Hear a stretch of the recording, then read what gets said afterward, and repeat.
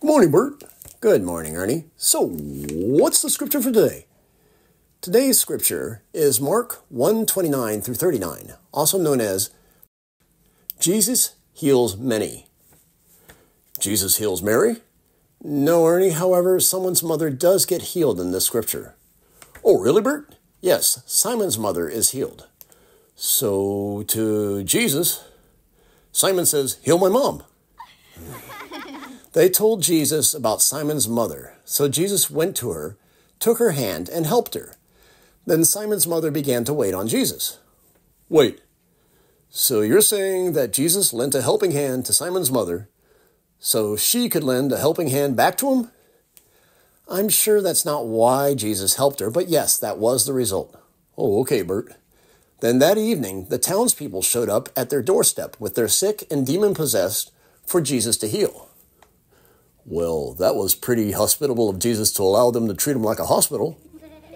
Then next morning, while it was still dark, Jesus got up, left the house, and went off to a solitary place where he prayed.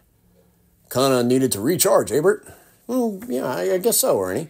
But Simon and his companions went looking for him. Okay, let's see. So first they played Simon Says. Now they're playing hide and seek. Then they found Jesus and said, Tag, you're it.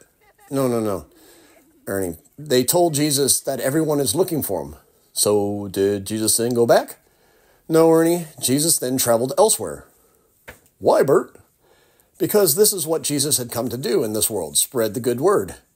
Ooh, so Jesus is kind of like a solar battery, Burt. Why do you say that, Ernie? Because after Jesus did a lot of work, he needed to recharge before he did more.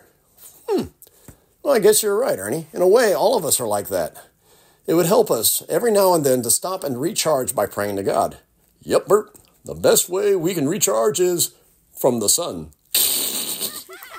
You know, Ernie is not wrong with that observation. Ernie, can you come back here and join us for a prayer? Oh, okay. Sure, Burt. All right. Everyone, repeat after me. Dear Lord. Dear Lord. Thank you for your word. Thank you for your word. And the miracle. And the miracle. Of being in our lives. Of being in our lives. Helping us to recharge. Help us to recharge. By praying to you. By praying to you. Amen. Amen.